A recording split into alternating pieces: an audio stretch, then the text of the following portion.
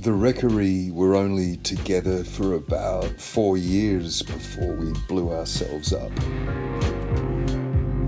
Coming back together after 35 years, well, this new album was a real joy to make. It was great to see everyone again and feel some of that old magic in the room.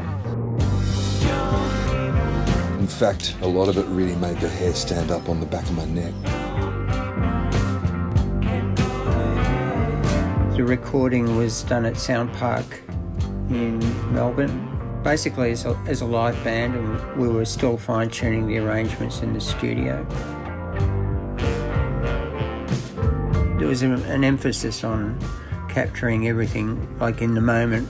It has a kind of lo-fi honesty about it, which I really like.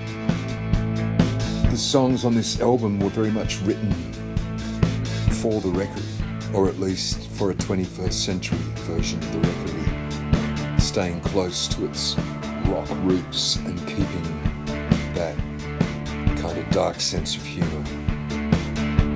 I think we're all surprised by how this record fits with what we did 35 years ago. Incredibly fast, doing an album, 9 songs in 4 days.